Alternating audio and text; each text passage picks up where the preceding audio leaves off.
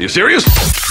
Hello, this is How to Kill an Hour. My name is Marcus Bronzy. On today's show, we are joined by a dear mate of How to Kill an Hour, Nick Bright. How's it going, man? You right, Nick? What's going on, Bronzy, mate? It's been as they say, a hot minute since I've been on the show. It's been a hot few months, mate. Well, actually a cold few months because we've had a winter between you being on the show last summer. And last time you were on the show, Nick, I forgot to press record before we started the show.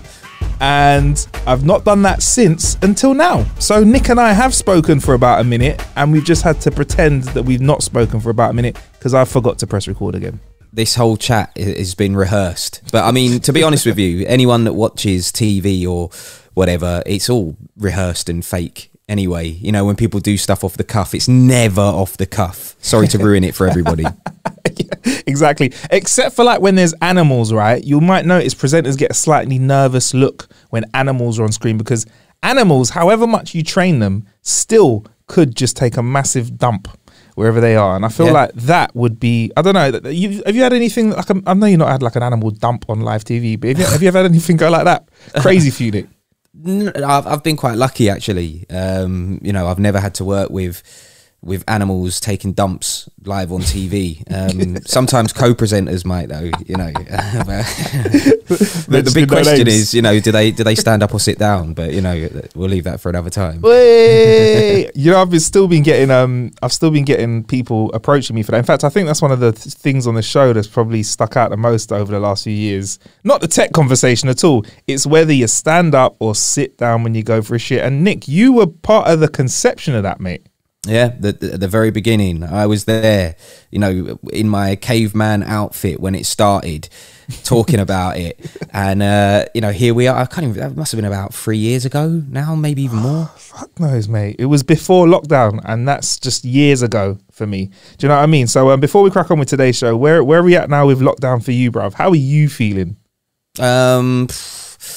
To be honest with you, man, I'm pretty used to it now. You know, yeah. Like at the start, people were like, "Oh, this is so difficult," like blah blah blah. I think the most difficult thing now is, you know, you just touched on it there. We've been through winter, and for us in the southeast, because the UK kind of got divided into different parts, really, when Christmas came around, and different areas had different restrictions. But for us, we've been kind of fully locked down since before Christmas, so we couldn't really see our families and stuff like that around Christmas time, which didn't, this is not what I'm saying bothered me, no offense mum and dad, but like you know, I can go without seeing my fam because, you know, nowadays there's so many ways you can speak to people and get in touch and blah blah blah. It's cool, but it's just the length of time that we've been in lockdown now. I'm just ready for, you know, I'm not even really a big pub guy or anything like that, but I'm just ready to be able to go to places when I want to go there, you know? 100%. You know what? I am not a pub guy, but I'm a pub garden guy, Nick. Yeah. Summer's day in the UK, when you got those plus 20-degree temperatures out there, a nice cold beverage. Oh, mate, I love it because it reminds me of having good conversation and just being outside and having a laugh with your mates on a nice Saturday or Sunday. Do you know what I mean? But you better believe, Nick, when pubs are open again, right? I am finding a pub with a hotel room connected to it, and I'm going there early doors, and I'm staying there till the thing closes because I'm like, I don't know how long this will last for. We might go into another lockdown. My mindset is if we're out of lockdown, how long till we're back into lockdown again? But anyway, look. I won't go on about that too much.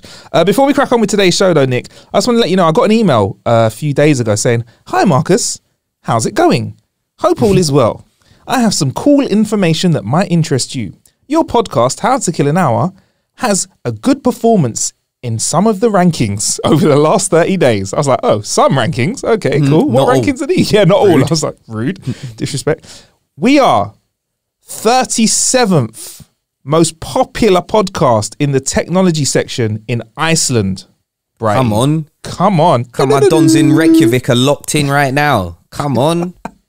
Top 50 in Ukraine/Nigeria.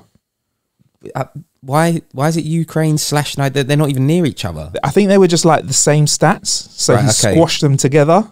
I get his thinking though, because he didn't want to waste time with this email. Aren't you half Nigerian? I am. So am I taking this? Whoa, am I taking this? That's what I'm saying. Hold tight, all the man them in Abuja and in Lagos. That's it, man. Kiev as well, locked in. You don't know, man. Shout out to all my uncles out there, and I might have some in the Ukraine as well. Who knows? We're top 100 in Hungary, Nick. Yes, in the technology category. Budapest. I hear ya. Oh, I want to go Budapest. I've never gone. I've never been either. No, never. Cool. I'd love to go. It's meant to be an amazing.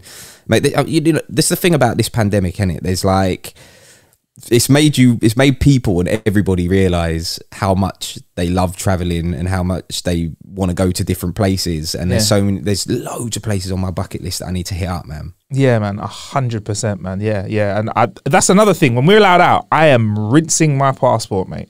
So yeah, there you go. We're big out there, man. I think I was the most impressed with all of my Icelandic fans. Shout out to all of you as well, because I didn't know that we were big out there in those low temperatures. International. I mean, Reykjavik, it is pretty high up on the list of places I want to go to as well. This was before the pandemic, because I think a couple of years ago it was voted as the #1 city to visit in the world, actually. So I gotta go. What's Reykjavik got in it? What does it do? Well, it's the whole of Iceland, really. What does it do? Sorry, mate. It's just a beautiful country. You've got like amazing waterfalls. You've got the geysers there. I know, right? The glaciers and the natural springs. So that the hot, like the hot pools that are just heated up by the earth. Like, I'm surprised all the kind of car filming and that you do these days, Mr. Top Gear out here. You know what I mean? I'm surprised you haven't been to Iceland to do any filming, because it's just a naturally beautiful backdrop and landscape. We did Sweden. I did go to Uria in Sweden with Ford when we were doing I think it was like that Ford Edge or something, and it was, check this, Nick, it's cold. Yeah, I thought I knew what cold was.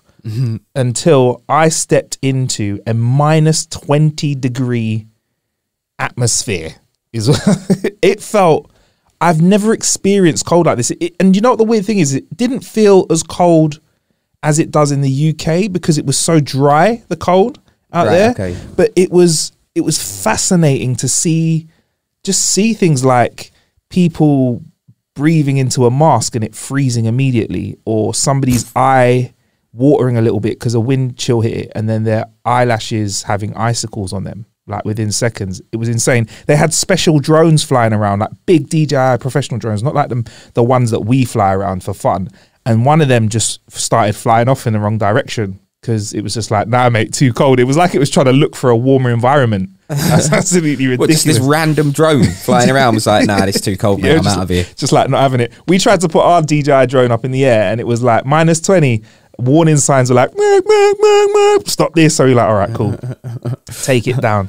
It's insane. And also in Sweden, at that time of year when we're there, it was sunrise at about 9:30 a.m. I think. And then by about 2 p.m, it would, like, dusk was forthcoming and it was dark at 4. Very, very fascinating to just be in a country where it's dark for that amount of time as well. Yeah. Interesting. Well, in the Arctic Circle in the summer, it doesn't get dark. Yeah. It stays light for the whole like the whole day. It's really bizarre, And then the opposite in winter, right? Yeah, in the winter it's just dark all the time. Yeah, mad. I can only imagine what that's like. But yeah, anyway, before we crack on with what's happening in the world of tech, Nick, I'd like to ask how everyone's been killing time. How you been killing time recently, Nick? Because I've got loads of stuff to tell you about. Mine is not exciting, so I'm sorry for everybody who was expecting like a really, really exciting story, but I've just moved house a month ago. That's exciting. Yeah, I mean, but it's not exciting to listen to, is what I mean. It's exciting for me, but I've just moved house, so like, just sorting. When you move house, it's just endless sorting of stuff. It's like when you start packing up the place where you used to live, you're like, oh, why have I got all this crap? I'm gonna throw some of this crap away. And then when you move into the place that you moved to, you're like, why did I bring this crap with me? I'm gonna throw some of this crap away. And it's just like, and then at the end of it all, you're still like bombarded with crap. Yeah. And it makes you realize actually how as humans I think naturally we're all quite hoardish, and we can actually do a lot more to kind of cleanse and get rid of a lot of stuff that we have, because I've been here now for I think 5 weeks, 6 weeks, something like that, and there's like bare boxes here that I haven't even opened, and I don't even know what's in them, and I don't even miss it, if you know what I mean. So yeah, I just think to myself, should I just pick up this box and just take it down the tip without even looking in it? Because it's the minute you look in it and you're like, oh, but you know, I might need that, I might use that, blah blah. You that's how the ruthless streak ends up dying in you. It comes, you know what? I'm lucky I got the studio space here to kind of scratch my I might need this little techie thing itch, right? But at home, Nick, my worst crime for hoarding is, because I'm pretty good at like, just look, don't need it, throw it away. If it's an important thing, I can scan it. If it's a letter, scan it and have it online in the cloud or whatever. Or if it's something that I like need, I want to have it now, or I just get rid of it. But one thing I hoard is leads, Nick. Leads. I'm like, I might need that half a meter HDMI lead that came for free with this. I might need this little jack converter. This is in my yard, bro. I've got a box. You know how you have like that drawer full of stuff in your house? Yeah. I've got a box full of leads, and I swear to God, it's got like it's got like SCART leads in it and stuff like that. You remember SCART? Yeah. I used to plug the chunkiest, like maddest style of lead that just will never get used anymore. What, you're still keeping those? Still got SCART, mate. I've got a SCART extender and a SCART hub. So you know, like when you can plug like a 4-way extension into your usual plug at home for electricity. I got one for SCART. You know, multiple SCART inputs. And I look at it, I'm like, you're never going to use this. But I'm like, in some part of my mind, I'm like, one day I'm going to come across an archive tape of like Michael Jordan when he was like 10 years old or something like that, and everyone will be like, have you got anything that can play this? And I might have like my old little VCR from somewhere and my SCART lead that I can connect into my TV and watch it. But then really, I'm not got a need for it. But yeah, maybe I should get rid of it. Maybe I'll do that, Nick. You're going to be one of those, like, you know, in 20 years time, one of those retro guys who's absolutely laughing though, because you've got all this retro tech that's worth big dough. Shot in SCART adapters for 150 quid a pop. I'll be rich. That's what I'm saying. Yeah, it'd be worth it. You know, they'll be like antiques. Are you doing lots of building at the moment, of furniture? Haven't done loads yet, because we need to get actual building work done in the place. So them lot are coming this week to do some actual building work, and then after like everything's set up, that's when it becomes king of the flat packs. You know, you have to start doing all that. I've done a little bit, but nowhere near as much as what I'll need to do. I already know that, but I'll tell you a secret that's not very secret, you know, because I used to work in Homebase when I was at college, and which is a DIY store basically, and it sells furniture. I actually love building flat pack furniture, so I'm here for it. I feel like you are the kind of guy that you've got an outfit, like you've got a special pair of jeans that you put on, you've got your building t-shirt, and of course, Nick, it ain't the first time that we've said this on the podcast, you have the pencil, Nick, and what do we do with that pencil? Bang it behind your ear, bro. Just put that pencil behind your ear, look like you know what you're doing. Yes. But definitely not jeans. They're so restrictive. When you can't wear jeans when I'm doing flat pack. I've got special pair of tracky B's that I just bang on. You know, like got to be comfortable when you're in the flat pack zone. I hear that, man. So you enjoy the flat pack, but have you got an electric drill? Because I feel an electric screwdriver. Because I feel like screwdrivers doing them manually, that's not fun. But if you've got an electric screwdriver, you're just like. So I didn't have one, and then before I moved here, I bought one. Bought a Bosch cordless one. Cordless too, yeah. Oh, yeah, because you know you don't want to be all tethered to a plug socket and that. So yeah, I bought one of those, and to be honest with you, it did make I had to move my wardrobes from the previous place, and these wardrobes are massive, and it made kind of putting them back up a lot easier. Nice. All right, mate. Well, listen, wish you all the best of luck with getting everything sorted at your house, mate. Do you know what I mean? Thank you very much. Having a look at it, if we're ever allowed, you know what I mean? Yeah. In the future. Yeah. Anyway, the way I've been killing time, I've been doing loads, Nick. We couple of episodes back, myself and K Kurd tried out the new Apple Watch, and you know what? Like, I think we gave a really big description about all of the features and how cool it is. But what's interesting is Apple are doing something that I thought that they would be doing a little bit earlier than they have, but they're doing it well. So I don't know if you've seen this, Nick, but they've kind of added this whole Apple Fitness section, which is like this digital workout classes, kind of like similar to Peloton. You'd jump on your bike and you'd like watch different classes. With Apple Fitness, they've got a bunch of trainers film them doing workout routines, and you can watch them on your Apple devices. Have you seen them, Nick, or not? I have not. Explain to me. So it's just basically you go onto the fitness app. It's a subscription thing. You pay for a year or a month, and they've got a bunch of workouts. So you could do a bit of yoga, Nick. You can do some stretching. You can do some cardio. You can do some weightlifting. And it's just got a range of exercises, but it's all created by Apple for Apple customers to watch on their devices. So we had a full chat about it. But what I've noticed, they've started adding little bits in. So I use the activity tracker called the workout app. And they've just started adding little things in, like they've got this little time to walk section. And every time I go on it, they just keep adding on these little kind of interviews. So they've actually created their own podcasts, slapped them into the Apple Fitness app. And when you're just going for walks, you can just listen to podcasts from the likes of Dolly Parton, Bubba Wallace, Ibrahim X, like loads of like artists or sports people. It's kind of like, I'm finding it fascinating that Apple's kind of moving in that direction where they're actually creating content. And I feel like it's definitely for people in lockdown. Like I feel like this has spurred it. They've gone, right, this is the time to keep people in the ecosystem. So yeah, I've been doing that, man. So that's been quite interesting to hear like Dolly Parton's thoughts on life while you're going for a walk for 30 minutes. Plus they bang a couple of tunes in there. Can't lie, I'm not really the biggest Dolly Parton fan. She's a legend and all that. Don't before anyone comes for me. But yeah, that was pretty cool. It depends if you're walking 9 or 5 miles. Didn't work as well. 9 to 5. Oh, come on. Well, it could have been better. It could have been better. Or if you're going to link Jolene. Oh, there you go. I'm out of Dolly Parton songs now, though. I'm not going to lie. But do you know what? It's been so long since I had an Apple Watch. So I used to have one back in the day. I think mine might have even been first generation. And then my house got broken into and it got stolen. But anyway,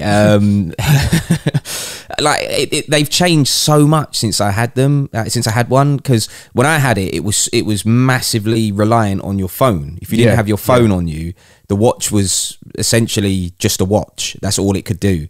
Whereas now they're self-sufficient, aren't they? You can do so much even if you don't have your phone. Yeah, man. So it's cellular. So I've got this. You can buy a cellular edition if you want. I've got the cellular one. Yeah, man. If you've got a digital SIM card hooked up to it for a few extra bob a month on your price plan, your watch can work independently from your phone, which means it's cool if you go for a run because you can like download.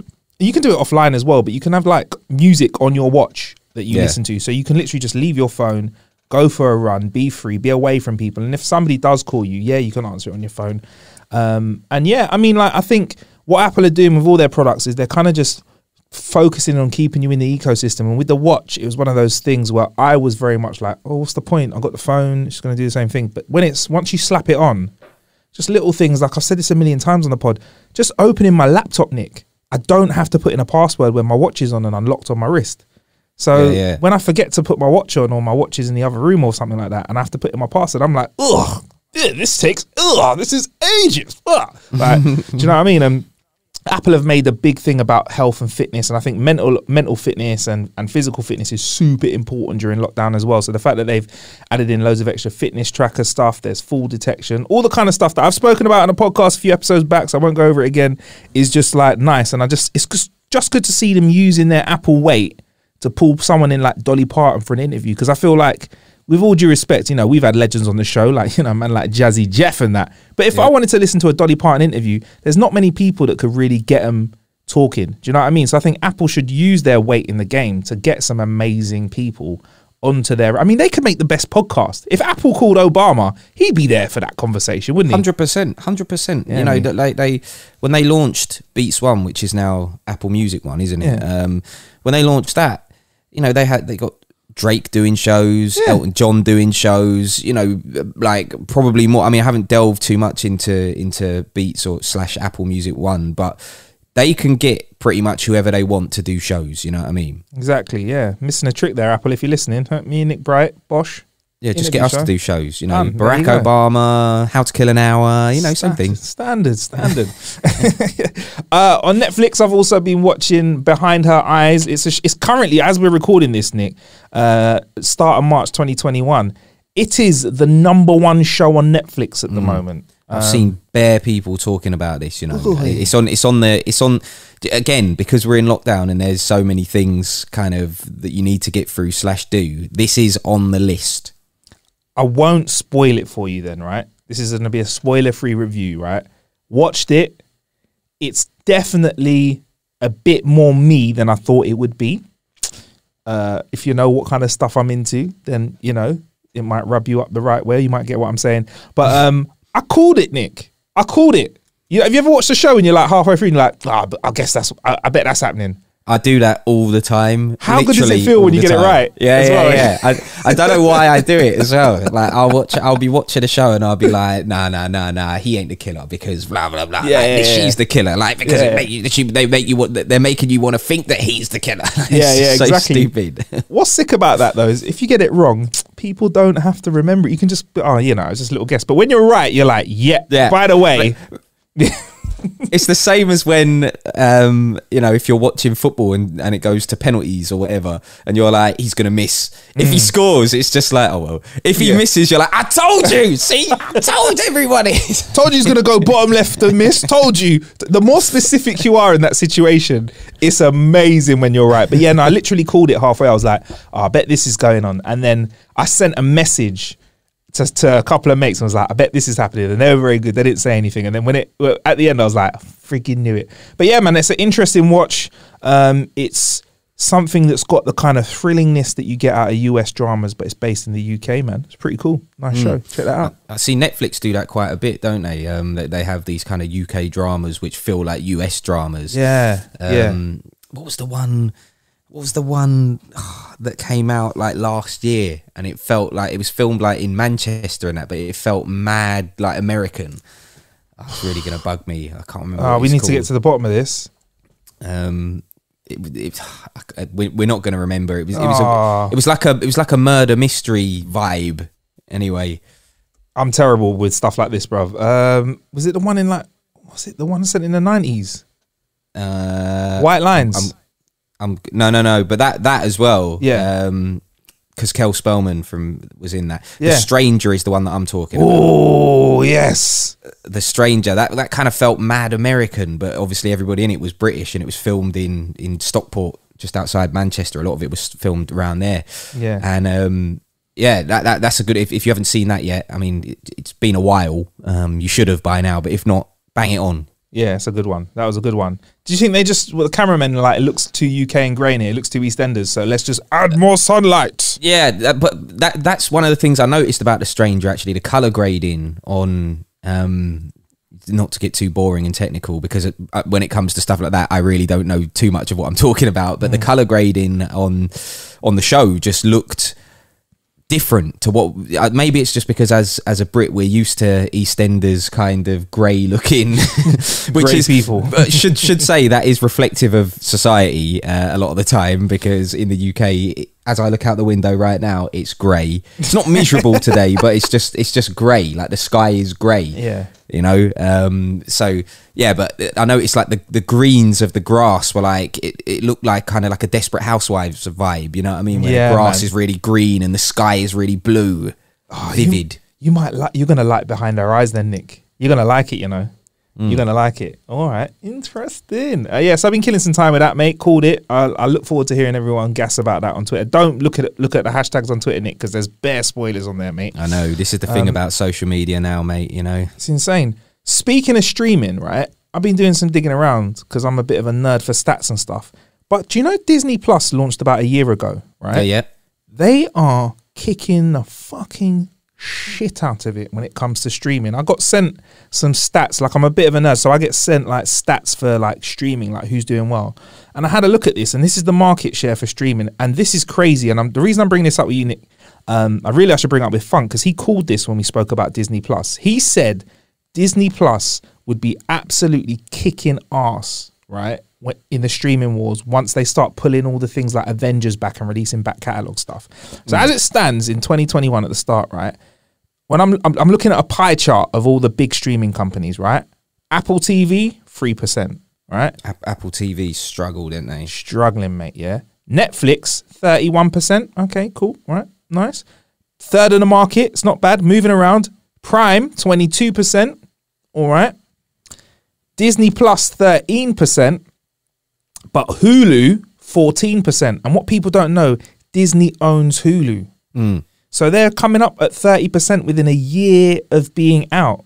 They've managed to just come and absolutely smash this market to pieces, mate. Yeah, you know what? It's weird because when Disney Plus launched, I remember there was a lot of noise around like, oh, we've already got Amazon, we've already got Netflix, I'm already paying for Now TV, you know, how many things can I pay for, blah, blah. But gradually people have just gone, oh, you know what, I'm just going to buy it as well. Yeah. I know people that were like, nah, you know what, no, forget this, man. I'm just going to, why am I going to get Disney for? What? To watch The Jungle Book? Oh, whatever, mate. And now I feel like with things like WandaVision and stuff like that, people are like, yeah, no, I need to get my Disney Plus. I need my Marvel fix, mate. The thing is, right, a lot of that will be people in our generation and above who only see and remember Disney as, you know, cartoons and stuff like that. Whereas, you know, you don't necessarily, I mean, we know that Disney and Marvel, you know, are hand in hand. Star Wars as well, right? Yep. We know all that stuff, but you kind of just forget it because when you say Disney, you think, you know, Mickey Mouse or whatever. But actually, there's so much, you know, content and big franchises that Disney own that actually, when you deep it, it's no surprise to me that Disney Plus is starting to grow because, you know, just for that Marvel stuff alone, it's that right there is such a asset for Disney to have. It's insane. It's insane. And also, they, like you said, Nick, they own so much. You forget, like you know, obviously that Marvel, right? That's one arm that they've got, right? But then you think about like Fox. That's like all of the Simpsons, all that kind of, all the Fox TV shows. And now I think with Disney, their problem is they want to stay family friendly and clean. So they can't put, like, for example, it's hard for them to market things like Deadpool, which is a Marvel film, but it's proper not for kids. But they've now got this stars section that they've opened up, and it's basically adult content. So on my Disney Plus, I can set a password. So if you want to go into stars content, you put in like my password 1234 whatever, and then you can access all of this adult stuff. So now that they can kind of be proud about their adult content and stay Disney, and they've got Hulu running on the side as well. Funk Butcher called it, and in my head I was like, nah, no one's gonna knock Netflix off the top spot. But the fact that Disney have done that within a year just shows like they are not messing around. Like, just think about it. Think about, you're a businessman in whatever industry, and somebody opens up a shop this time last year, and by 2021 they are taking a third of sales or a third of the audience in it. It's crazy, man. That is, that's they're patting each other on the backs, rubbing their hands together, looking for a big bonus. They've smashed it since launch. Like I said, I remember people saying that they think it was going to be a flop. And I'm just thinking, I don't know, man. A company like Disney, are they really going to flop? But then, you know, like we said, Apple haven't managed to do as well with their streaming service yet, but I wouldn't put it past Apple to be able to pull something out of the bag, that's for sure, because you know, we if one company can, and a company that have got a lot of all the monies, a lot of money in the bank, then Apple can do something as well. And look, at the end of the day, from a consumer's point of view, the first thing that we do is we like to complain. We like to go, you know, I don't want to have to pay for Netflix and Amazon and Disney Plus and Apple TV and blah blah blah. But actually, what it does is it increases competition, and competition is only good for the consumer. You know, like I'll give Sky TV as an example, which is a terrestrial satellite TV provider in the UK. Like, when Sky had the monopoly on the football, sorry to keep using football, but it's massive in this country, but when Sky had the monopoly on the football, it's like, you know, there was no competition for them. They were just laughing. It's like, we can charge what we want. Now Amazon are getting some rights for the football. BT Sport, which is another provider over here, have got some rights for the football, and now people are having to think different and having to, you know, offer you something a little bit different. So as a consumer, in my opinion, it's only good that all these streaming services are coming out. 100%. And if you look at the content now that you have, using Sky as an example, right, their content now is way better. Like when you look at the shows that they have available, I'm like, nah, you guys have like Sky Atlantic's got shows that are really good, or they'll notice. They'll dig into HBO stuff that's doing well and make sure that they provide that over here. And like you said, competitions are one. I'll tell you what, I love my sci-fi stuff, right? Amazon Prime have cornered that sci-fi market, mate. They've got so much sci-fi content. And I was like, what? Why have they got this? But I reckon they realize that there's this massive sort of need for sci-fi content, and they've just started creating in that area. And I think, like you said, if we only had Netflix, if we only had Hulu, if we only had Disney Plus, only had Sky, whatever, there's going to be no variation, no competition. So it just means better content for us. So I'm here for the competition, bruv. You know, you as a consumer, you only win Uber and black cabs in London. You know, you're just looking for, as a consumer, the cheapest alternative. You know, Exactly. Flights, you know, cheap flights and stuff. Now, back in the day when I was, you know, growing up, it was like BA had everything. Now, like Ryanair and EasyJet come out, we like to moan about them, but then when you're booking your next motive, it's like, yeah, so how much is the Ryanair flight? You know what I mean? That's what I'm saying. You know, I've noticed that, like, whenever I go on stag do's, or when I used to go on stag do's before lockdown, it was always like two parts of the group. It was the ones that were like, I'm going to use my air miles that I collected through work. And then the other group that were like, yeah, so on Ryanair, you can only have one rucksack. So I'm going to bring one pair of socks and a pair of boxers and just make it last. Do you know what I miss? What's mad is I even miss that about travel now. I even miss the hacks to try and get round the mad rules that they've got about what you can take on the flipping plane. You know, you can only take a bag that is like an L shape. It's like Tetris. Yeah, you have to put it in the little cage thing. So, flipping. I even missed that. Oh man, that's the one, man. That is the one. So yeah, that's what's happening in the streaming world. Speaking about competition in the market, so obviously electric cars have been a super big talking point across the world, and I feel like I'm about to talk about a Ford vehicle, but Tesla's definitely changed the game, man. Like in terms of electric vehicles, I feel like they've now, with the whole supercharger network and just showing that there's a lot of interest for electric vehicles and kind of creating the infrastructure for people to have electric cars and use them day to day, they've kind of given the rest of the industry a proper boot up the arse to come up with their electric vehicles. There's been a few offerings here and there, Nick. Some of them have been okay. Some of them have been not so okay. But in 2019, I was about to say last year, all right, Corona's messed up my timings, but end of 2019 they told us that they were going to launch this new electric vehicle. Ford told us they're going to launch this new electric vehicle. It was going to be an SUV, it was going to be a Mustang, and it was going to be electric. So I was like, oh, all right, you're going to make an SUV Mustang electric. I'm used to driving like, you know, these V8 things around. And then they actually took us out to LA and they hooked us up with, we actually got to meet Bill Ford, actually. Like, you know, hold on, you went to LA? Yeah, man. Yeah. You didn't see this trip, Nick? Where was the invite for that one? You know, like when we're in lockdown, man like Marcus is like, oh yeah, come on the pod, Nick, come on the pod. Where's the invite to go to LA? Huh? Oh, brother, it was only one space, and unfortunately, I think you were busy at the time. I think you had commitments, man, commitments. But I was free. Marcus has been on all these amazing trips, you know. All these, like, I see the videos. I see the videos. Thought Park, Nick. I took you to Thought Park that time. That was about remember? 5 years ago. Marcus puts up all these videos, like in amazing places, drone shots of all this course, and I'm like, yeah, man. When we gonna get a work trip? Where's the holler? It's coming, Nick. Just thanks lockdown's giving me the excuse. Yeah, Nick. Yeah. After lockdown, don't worry, bruv. I've got you, man. I've got you, bruv. Marcus would just disappear. Won't hear from him for months. But anyway, sorry, I butted in on your story. You went to LA. Oh, that was it. Yeah, so we went there for the launch of the Mustang Mach-E. So yeah, Idris Elba dropped in there. He helped to launch it, and they wanted to basically, Ford wanted to make an impression on the world with their first electric offering. They promised a car that was going to be a fun drive. It was going to be a Ford drive. It was going to be a Mustang drive, but it was also going to be electric as well. Now, it's finally in production. You can order yours and get yours at the end of this year. So they gave us the opportunity to have a drive-in one, Nick.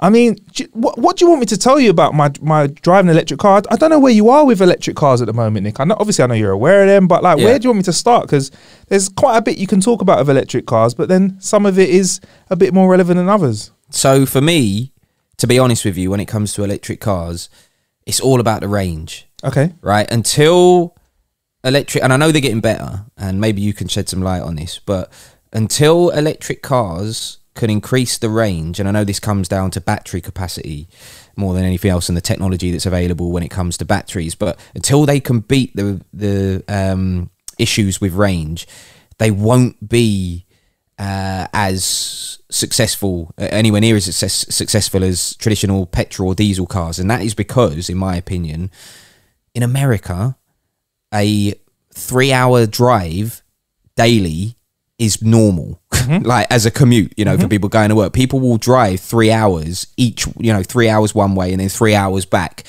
and that's fully acceptable and normal. So until they can, I don't know, appeal to the American market, I feel like it's always going to be difficult.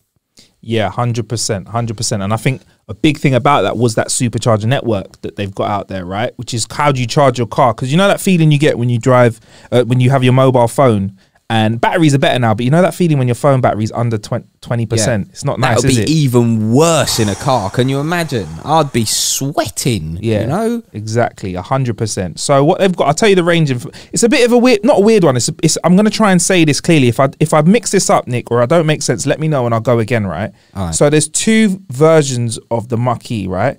There's the all-wheel drive, four-wheel drive, and then there's the rear-wheel drive. And in those two flavors of car, there's an extended range and a standard range. Does that make sense? Yeah. Cool, wicked. Right, so when it comes to mileage, the all-wheel drive has a slightly lower range of mileage, but the rear-wheel drive has a longer range, right? Cool, I'll explain why in a second, right? So if you got the all-wheel drive and got that at the standard range, that's 248 miles. Okay. If you got the rear wheel drive and got it with the extended range, you can get up to 379 miles per charge. Now, right, okay, that kind of range, obviously we know when you get an optimum range from any car company, they put a little bit of, you know, optimum conditional tax on it, shall we say. So it's going to be slightly less. But 379 on a single charge, that's the kind of, that's what I want to see on the dashboard when I've fully charged my car. When I've fully filled up my car for petrol, it's got about 350 on the clock at the moment. So 379, that's the kind of number that I'm happy with. Do you know what I mean? But yeah, yeah, go on. I was just going to say, I think that the issue is, like, if you have 300 and something miles on your dashboard with a petrol or diesel car. Yeah. If you're driving from, I can only use the UK as an example here, but if you're driving from Southampton to Inverness, right, in Scotland, it's a long way. I don't know how many miles it is off the top of my head, but I kind of feel like it might be more than 300, maybe. I don't know. I could be wrong. Maybe you can Google it while I'm talking rubbish. But like, if you do need to refill, you can stop and just refill, and it takes what, 5 minutes, if that. Yeah. Whereas if you need to stop and recharge, even on a fast charger, what is the, because I don't know this, maybe you know, even on the kind of like express superchargers that you see in some places, what's the shortest possible amount of time that you need to be stopped for? Southampton to Inverness, 584 miles. It's a long way. Yeah, let's just call it 600 miles, right? So that's 2 full charges. And do you know what? You've actually made a really good point when it comes to charge times. That's super, super important with your vehicle. Like, so what's an interesting thing with electric vehicles is that there are fast chargers, right? So there are charge points that means you can fast charge your car. So for this vehicle, for example, the Mach-E, it can charge up to 150 kilowatts per hour. I'm going to talk about timings for chargings in a second because it all gets a bit funky. But what you need is, it's kind of like at the moment with electric, and this is across most networks for electric charging, it's like going to a petrol station and it having fuel. It's how fast you can get that fuel into your car. Exactly. So, yeah, exactly. So like 7 kilowatt chargers are the ones you usually just see on the road. Those are the ones that you see when you charge up your car. So that can take 11 hours, for example, to get a car fully charged up to 80%, to 80% or a full charge on something like a Mach-E, right? But then once you start getting to faster charge speeds, I think the Mustang Mach-E can take 150 kilowatts. Once you have charge times like that, so your charge is fast, it's like 20 times faster to charge your vehicle. And then that's when it starts looking like, if you're on the motorway and you pull over and you've got half a tank, you can, at that speed, pull over, go get a coffee, have a pee, and maybe not 5 minutes, but 15 minutes later, your car's got a decent charge in it.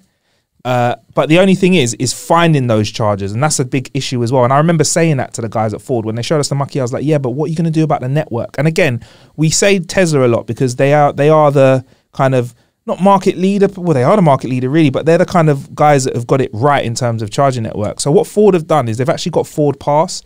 So you sign up to Ford Pass, you get an app, you can connect that to your car, and there's actually a network of chargers that are like Ford approved, and you can access them at preferential rate and get a charge. So you can actually plan your journey around your charges. So if you want to go to Inverness, you can look on the map, on the app, and it will say, right, Nick, you got to stop off Manchester, get a charge here. You got to stop off in Birmingham, get a charge here. So they're trying to make it easier for you. I know has that helped out a little bit, Nick, or is it still a bit like, meh, like?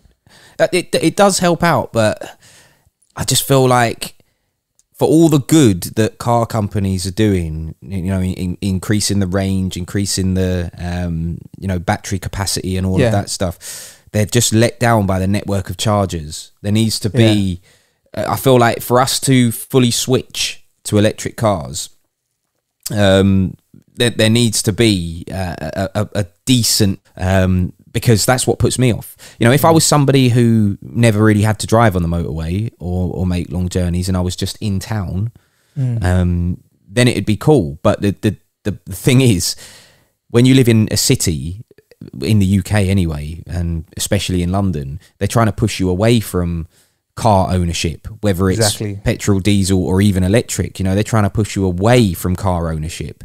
So, you know, I think it's an interesting area for me because I like the idea of an electric car. I've driven quite a few electric cars. My favourite being this is on a track day, though. To be honest, not just on a random day.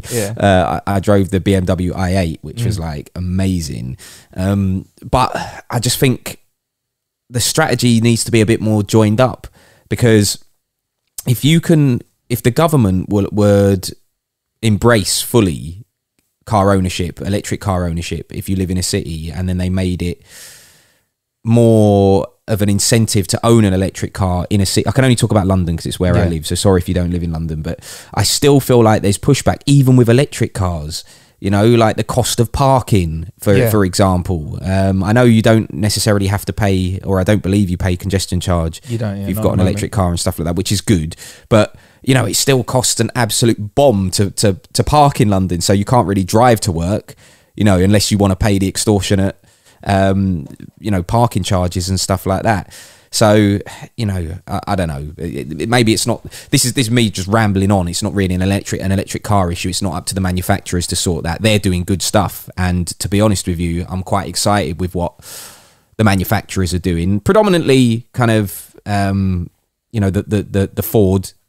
It looks really good, and you've said it's really good. Actually, there's a few actually that you've had different ends of the spectrum, and probably trying to target different people. But you also had the Honda, didn't you? The Honda E, E, which looked amazing because you managed to hook up. You hooked up like a NES Mini to the screen and that, and you were playing like Mario Kart and that. I was like, this is sick. Yeah, I think with electric vehicles, one thing that people want to do is they want to make an impact with it. They want it to look futuristic. I think that's a big selling point. So the Honda E just looked future in it, had no wing mirrors, pack full of tech, screens everywhere.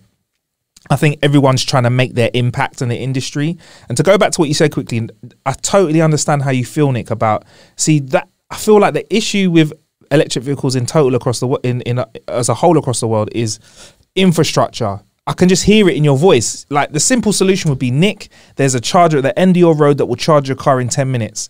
And we're going to make it cheaper for you to own an electric vehicle in the UK. And I think they're trying to do little things. So you get $3,000 back if you buy a car that's under 50k.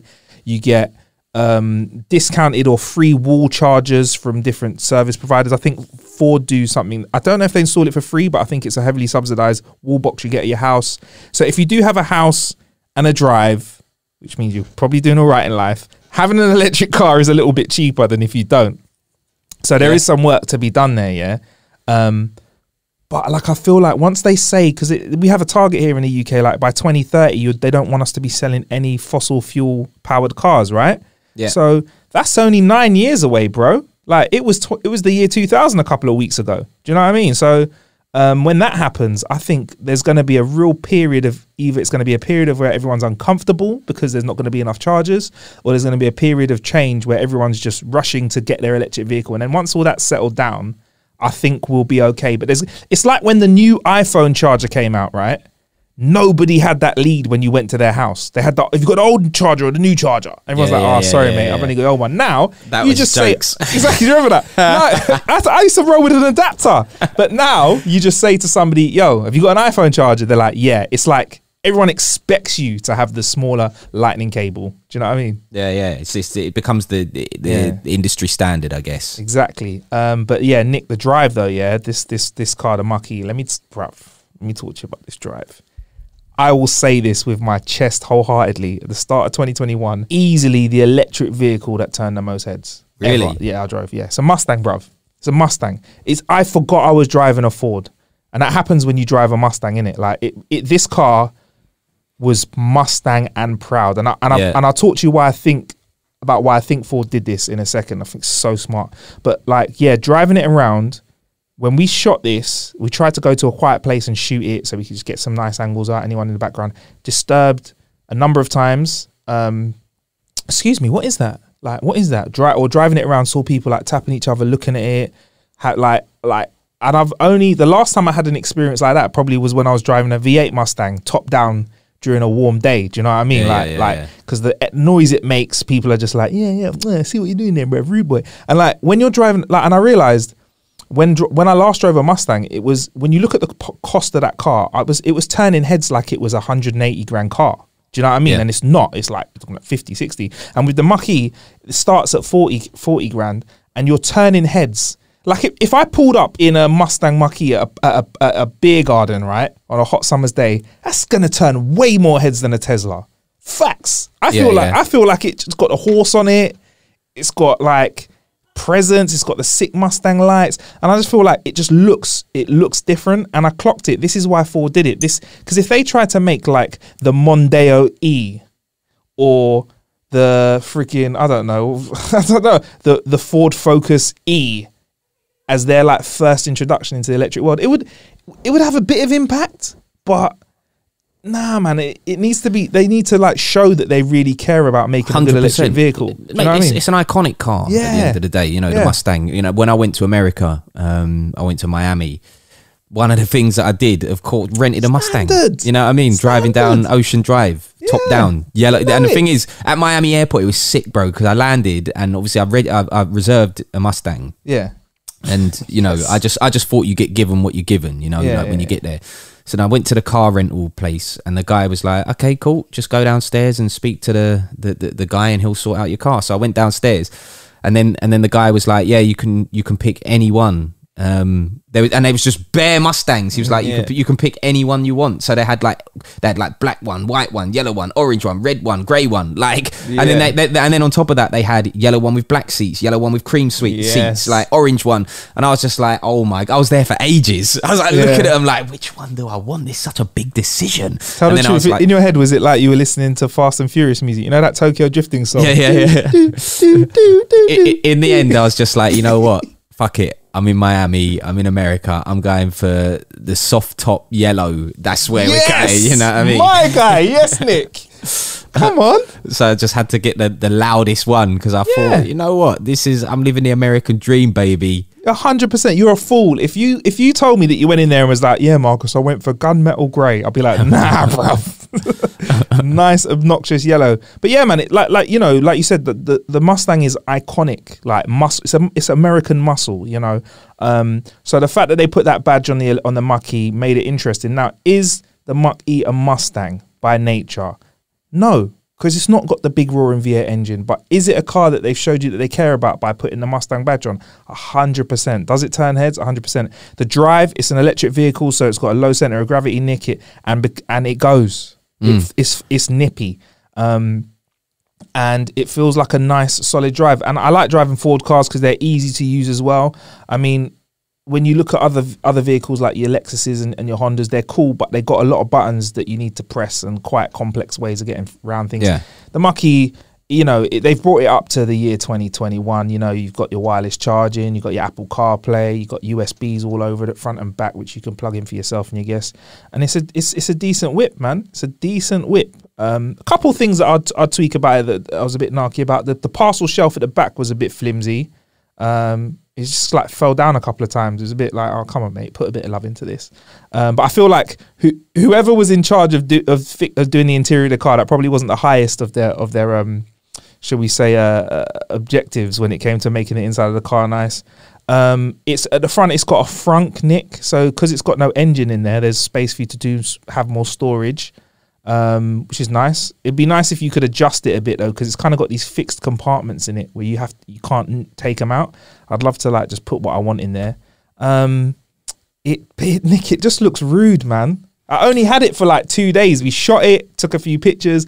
This was the one I was like, oh, what can I drop off the Nick's house? What can we kill an hour with so I can just drop it off the Nick's house and show him the whip? But no, I didn't see you, bro. You know, once again, had this lovely car. Didn't even want to come and see, you know? Didn't even want to come and see me. But on a real, actually, you know, the reason they slapped the Mustang badge on there and the reason why the car is important to them is because manufacturers realise that this is the future of, you know, the future of cars. You know, it's a fact in not even in that far in the future. You know, fossil fuel cars will be a thing of the past. You know, like even in our lifetime, for example, Marcus, I don't know if you can remember 4-star petrol. Oh yeah, there used to be at a petrol station. There used to be a black pump for diesel, a green pump for unleaded, which is what we got now, and then there used to be a red pump, which was 4-star. And I remember that's what my dad's cars were all 4-star when I was growing up, and now 4-star's gone. It don't exist. What was it? Was it? I think it's leaded. Was it? Oh, okay. Oh, so that was the one, because clearly not good for your health to have that around. Yeah. All right, so it's cool. Like, I think if it's I mean, I could be wrong on that, so don't come for me if so. But I think, you know, that's what it was. So you know, already we've seen that eradicated. And the next thing to go. It's weird because obviously we were all pushed towards diesel, weren't we? It was like diesel's the future, diesel, and now they've gone. Oh, actually, diesel's quite bad. For the environment. So get unleaded instead. But like in the future they'll be gone as well, and it will all be electric. Fascinating to know that we're part of the generation that we're probably the last generations, should we say now, to be able to drive a petrol vehicle and enjoy it. And maybe like, because I think what's going to happen is a lot of people think that petrol cars are going to be like criminalized. I think it's going to go the opposite direction. They're going to become more of a novelty.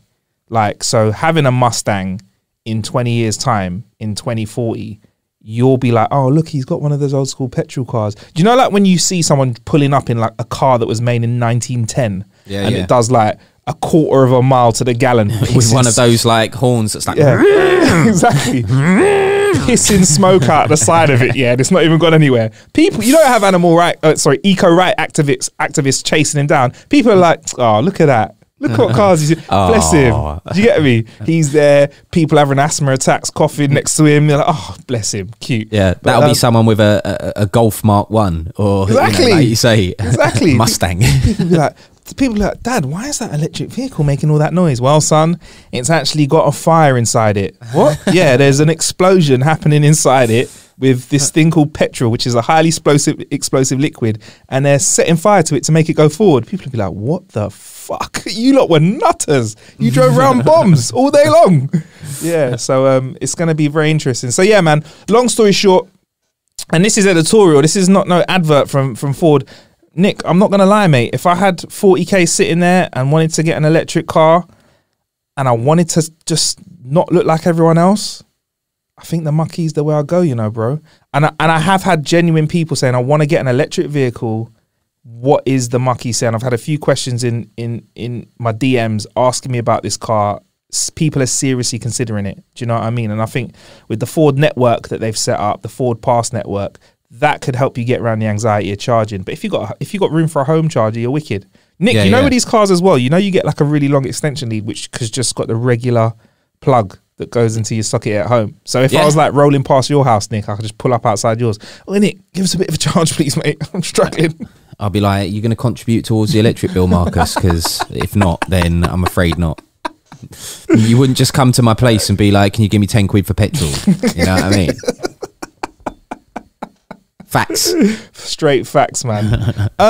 Do you know what, Nick? I think that's pretty much what we've been killing time with this week. But you know what? We're pretty much coming up on an hour of the show. So I think we should wrap it up here at the moment, man. What have you got coming up that we can talk about? I saw you do some stuff for Red Bull recently. Yeah, so I've been doing these series of podcasts for Red Bull. It got confusing because I'm doing two. I'm doing one called Beyond the Ordinary, where it's like me talking to lots of different Red Bull athletes about their careers, why they're so amazing. You know, we spoke to a guy called Carlin Isles, who is an American rugby player, which is mad, because obviously you'd think if you've got the skills to play rugby and you're American, you'd play in the NFL. But he was scouted by the Detroit Lions, and he decided that he wanted to play rugby instead because he just loved it. And he's actually the fastest rugby player in the world. So, because he before he started doing rugby, he was in the USA track and field team. So decided he wanted to go into rugby, and we have a conversation with him. So that's called Beyond the Ordinary. And I've got another one with an England rugby player called Jack Knoll, called Decoding Athletes. And that's kind of all about Jack's career as an elite level rugby player, but also we get some of his teammates on. We get some other athletes on, like Katie Ormerod comes on that, who's a Olympic snowboarder and one of the best from Great Britain. And yeah, we have a laugh on it. It's not about, you know, that one there is really not about sport or rugby. It's just about us shooting the shit, essentially, and then sport is kind of tagged onto it. So yeah, if you want to listen to any of those, you can find them on redbull.com or the usual place that you get your podcasts from. Might check that out. Sounds like How to Kill an Hour, but like, yeah, I was about to say, I'm sure if you're listening to this, you know where to get your podcast from. So great, just search it. Yeah, man, wicked. Oh, that's good stuff, man. Yeah, I've seen some clips on social media actually, Nick. I will make sure I check it all out. Looks like you got the recording set up looking good as well. Looking very pro. So for the, I've actually moved since we recorded that though, believe it or not. So that's the Decoding Athletes one you're on about. So for that, because it's a visual podcast as well, and because we're in lockdown and nobody's allowed to come near anybody, he was down in. So Jack Knoll lives in Cornwall, so he was down there at his, you know, he's got a gym in his back garden, and he was just in his gym.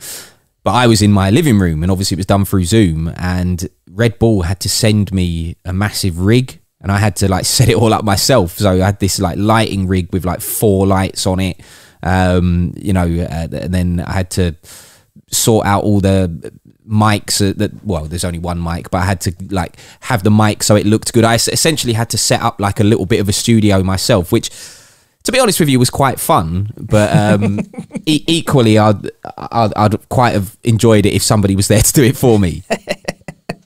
Yeah, it's one of those ones, yeah. Like packing it down afterwards was the biggest pain. You know, like when you finish, you just want to be like done, but like obviously to finish and then like pack up all of this kit and just, you know, what's mad is when Red Bull said they were going to send me some stuff. You know, I thought, because I've got my own stuff. I've got these little lights. I'm holding one right now, and it's like I can hold it in the palm of my hand, you know, and it easily does enough to illuminate my face and blah blah blah.